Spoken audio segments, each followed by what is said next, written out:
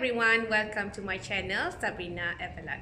I will be sharing content about my English lesson, basic ICT tutorial, TKRS, and also reviews about movies and drama. If you don't want to miss out, please make sure that you click the like button and also subscribe to my channel.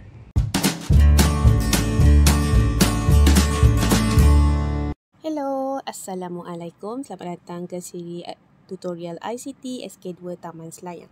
Hari ni Cikgu Ayu nak ajar macam mana nak add ID Delima dalam telefon Android dan juga download app Delima ke dalam phone. Baik, pertama sekali sebelum kita nak masukkan ID Delima dalam telefon, pertama kita mestilah set dekat telefon kita screen lock, okey, ataupun phone lock, iaitu kita boleh pilih nak guna pattern ataupun pin ataupun number lah. Biasanya boleh pergi dekat setting dan pergi kepada password dan security, kemudian lock screen password. Okey, kita kena aktifkan sebelum kita masukkan ID Delima. Kedua, ada setengah model Android memerlukan install dahulu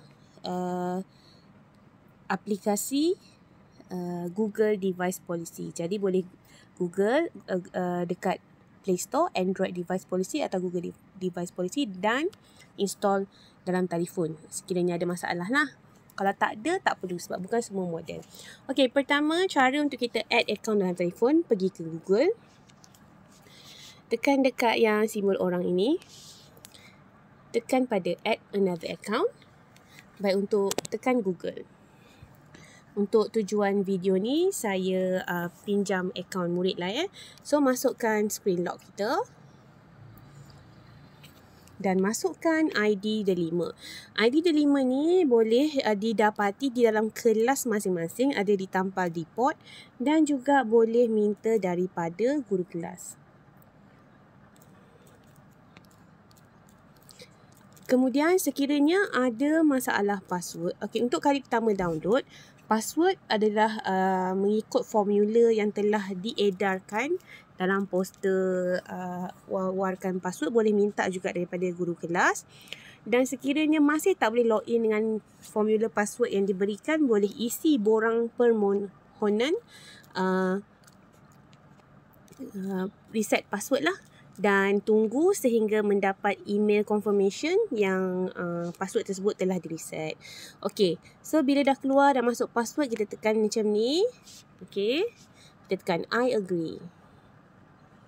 Baik, bersempena dengan Pelan Pendidikan Digital yang baru dilancarkan oleh KPM baru-baru ni.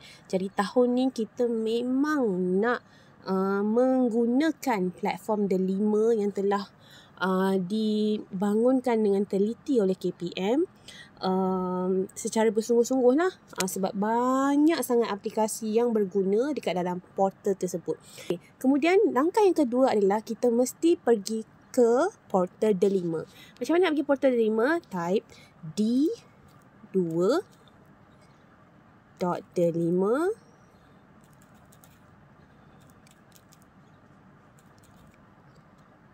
.edu.my. Tekan search.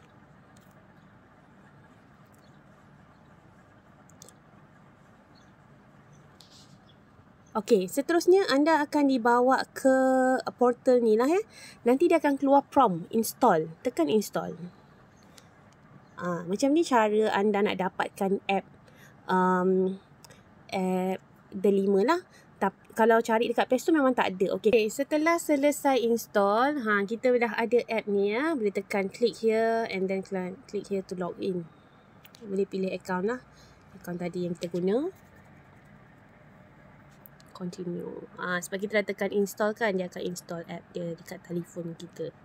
Tapi kalau search dekat Google Store memang tak jumpa lah. Dia kena masuk ke portal ni dahulu. Nak download app ni mesti pergi ke portal. Okay, kalau anda tengok kat sini, tengok ya, dia dah install. Kita tengok. Ni app Delima.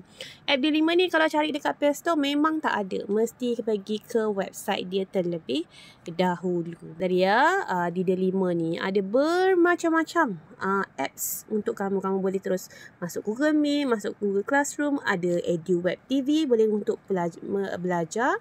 Okay, dekat bahagian teruskan tugasan saya ni, apabila kamu dah sertai Google Classroom, apa-apa tugasan akan keluar di sini ya.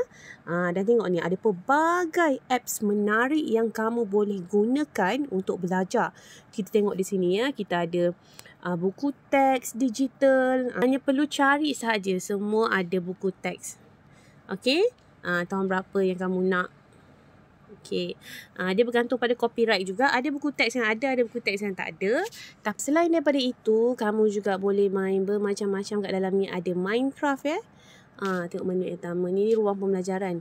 Ada Minecraft, ada AI, ada semua apps. Interland ni belajar berkenaan dengan internet dalam bentuk game. Ada buku teks. Ada pelbagai pembelajaran kendiri yang menarik daripada kerjasama dengan Petronas, Digital Ninja, tengok Island, Digital Maker. Hour of Code ni memang best. Hour of Code ni belajar coding. Kalau kamu senang-senang tak ada nak buat apa tu, pergilah ke Hour of Code. Hour of Code ni memang sangat best. Kita belajar buat game. Okay, semuanya boleh dicapai melalui app Delima. Jadi cikgu menyeru pada anak-anak, terutamanya murid-murid SK2TS, kita jadikan amalan pada tahun ini mesti buka satu hari dalam seminggu dashboard Delima ni. Okey, tetapkan satu hari Isnin atau hari Jumaat. Kamu tetapkan mesti buka untuk explore semua yang ada di dalam apps Delima ni. Kerana sayang ini semua kerjasama KPM, berbayar tapi kamu dapat percuma. Jadi gunakan dengan sebaiknya. Jadi cikgu harap tutorial ini dapat membantu ibu bapa dan juga anak-anak untuk login Delima dan menggunakan kemudahan yang terbaik yang telah disediakan dengan seoptimum mungkin. Sekian itu saja. Terima kasih.